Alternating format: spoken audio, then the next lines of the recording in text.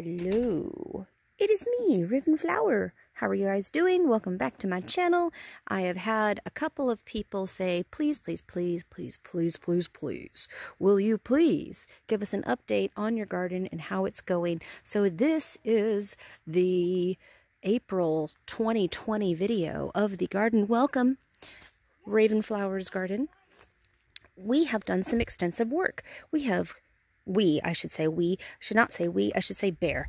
Bear, the hubby, has cleared all of this stuff out. He has put down this like mat stuff so that the weeds won't come up, and then we're going to be filling it with like pea gravel or something like that, or maybe wood chips or something, but at least it will be easier to walk on and you're not needing a machete to go around and get through. If you recall, last year we had, let's start from the beginning. Start from the beginning, Raven. Here we go. Here we go. Outside of the garden. There's the gate. Hello, mermaid. Inside of the garden. I've moved my little like makeshift greenhouse over here so that I can do starters and hold my stuff without getting craziness. All right. We have the peach tree, which is starting to bloom. You can't see it right here very well because it is what it is. We've got neighbors in the background arguing and fussing at their kids, but don't mind them. They're fine. On the right, when you come into the garden, we had something called Herb Corner last year. It's still sort of Herb Corner, but we've tried something new this year. I've moved some of the basil out, and it's going to be actually over here and all around, and then I'm going to have another tub that's going to be basil-y, and I'm probably going to have it up on the porch where we have it over there. Here we've planted Edamame, which is not doing well. So I've got to bring my magic game to this Edamame, and I probably need to start some seedlings inside, and then we will take it from there. So I'm waiting for these things to sprout. I'm hoping that it works. I've fertilized. I've done everything it is that I need to do, except for adding some stones to it, which I think some tiger's eye and some quartz would really go a long way with this. We have a blueberry bush over here that is going to do its stuff. Parsley has made it all the way through winter, and from last spring to now, and it's just this awesome big bushel. I'm going to be planting various herbs in these little pots. I've got sunflowers and a very big weed that I got to get out of here, but I've got some sunflowers and some other stuff getting ready to come up. This is a big sunflower here.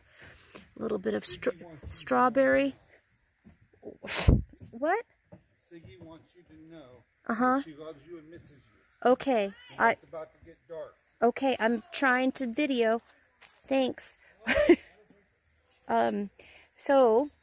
This is the bay leaf tree that I have, and this is kind of a prized possession for me. And when we were looking at the house and saw that this was already here, I was like, yes!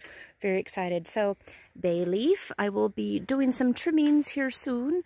And as you can see from the very top of the bay leaf, there are little buds up on there. So there's going to have some fancifulness. So I will be doing some trimmings of that, and also doing some bundles and drying and all that other stuff. So bay leaf will be available at Ravenflower Designs, as well as the lemon balm. Can we just talk? This is my hand, and that's my lemon balm. This lemon balm is out of flippin' control. It is what it is. Here is more sunflowers coming up and some other random stuff that I don't remember what I planted. So I've... mystery bed. This is raspberries.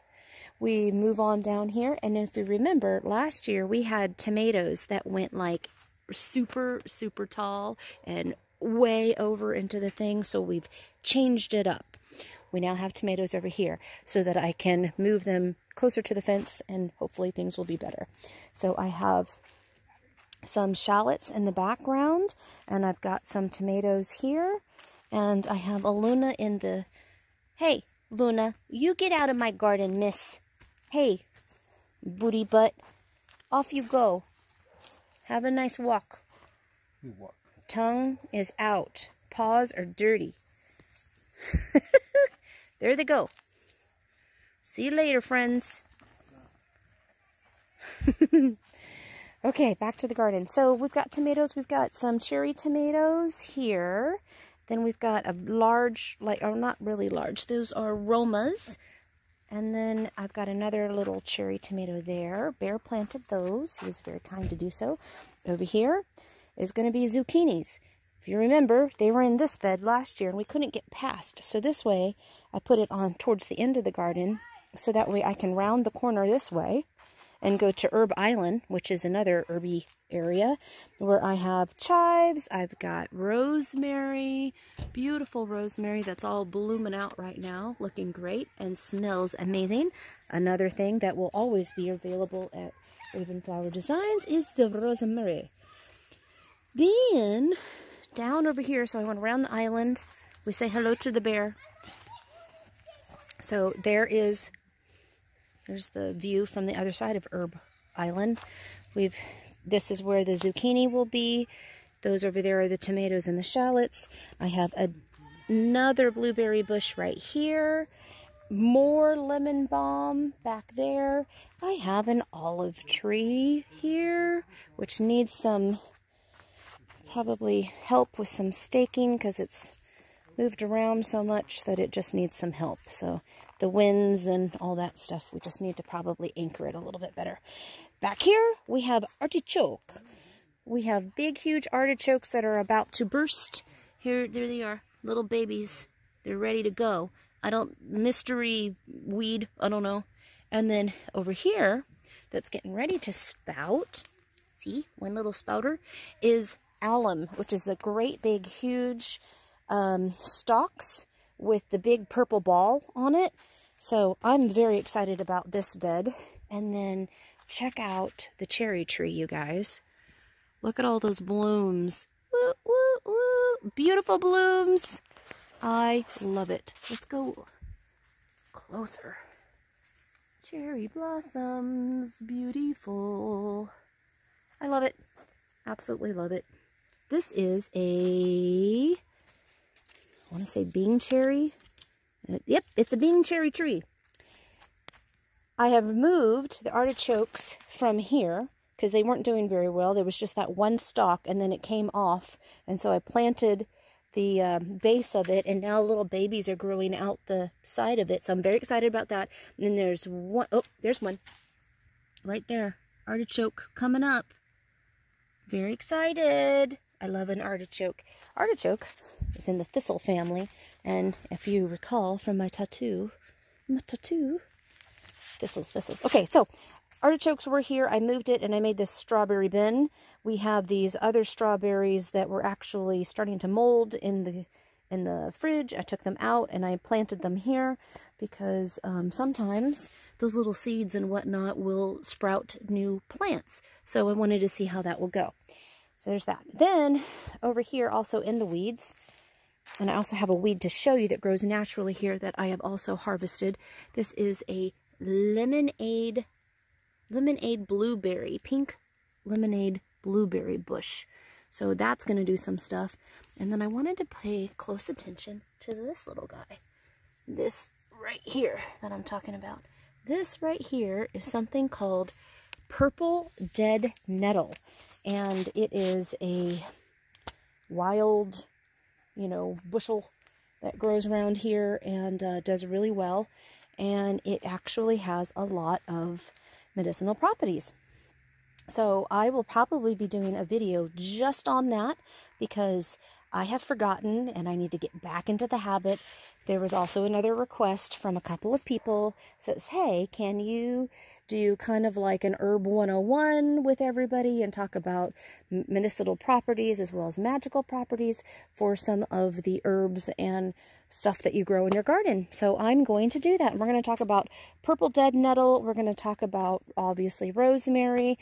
We're going to talk about chives, which those are getting ready to bloom and they're going to be great. Continuing on, we have our apple tree here. And soon there's going to be beautiful little apple blossoms all over this. Let me get over here so I can show you. Little apple blossom. So that's our little apple tree. And this has 3 different kinds of apples that have been grafted together. And I can't even say these. I think I tried to do this last time. Liberty apple. We have Honeycrisp. And then the one that I can never pronounce. Gravestein?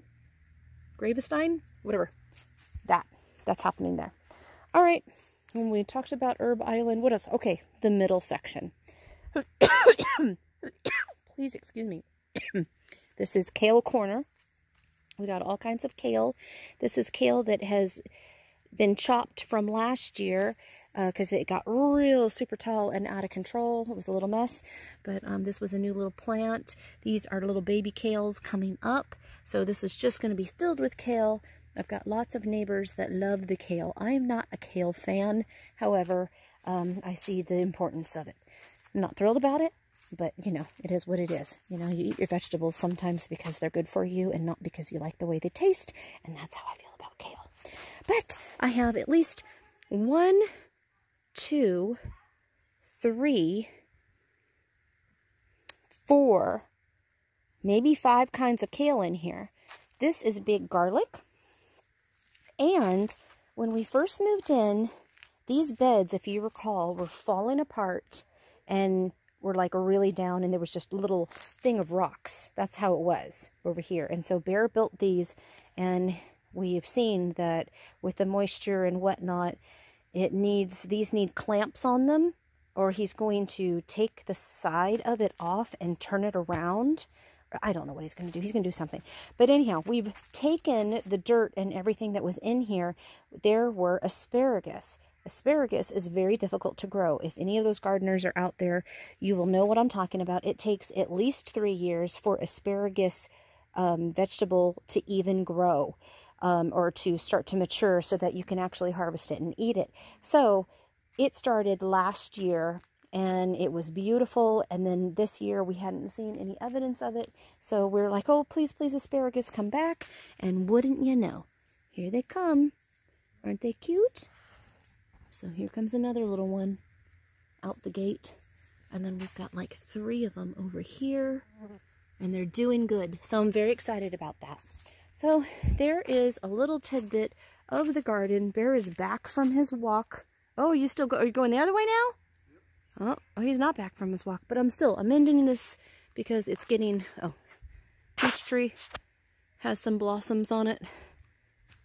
We're clearing and cleaning and doing some stuff, and Bear's been doing such a great job. But there's the peach tree, and he did some trimmings on it. Last year we didn't have the best of fruits. This year we're hoping it will be good. I understand every other year it tends to do really well. We still have this old muck-a-muck that we are going to be taking down, which is part of the reason why all of this was cleared. So this is going to be taken down. This is just a fence that's up so that Luna doesn't get out and into the garden, and the rest of it is a bit of a mess. So there's going to be a little bit of a greenhouse right through here. So, and then this is going to be like a little front porch where I can sit and have coffee or tea or wine in the evenings, and it will be wonderful. And then over there will be my compost bins, and then also a little potting station, which will be really, really nice. And yeah, so there's the garden at this moment in time. Next winter, or maybe at the end of the summer, I intend on painting this little section here the same color as that dark, like kind of blacky, purpley brown that we have on the house, so that it matches. It'll be lovely.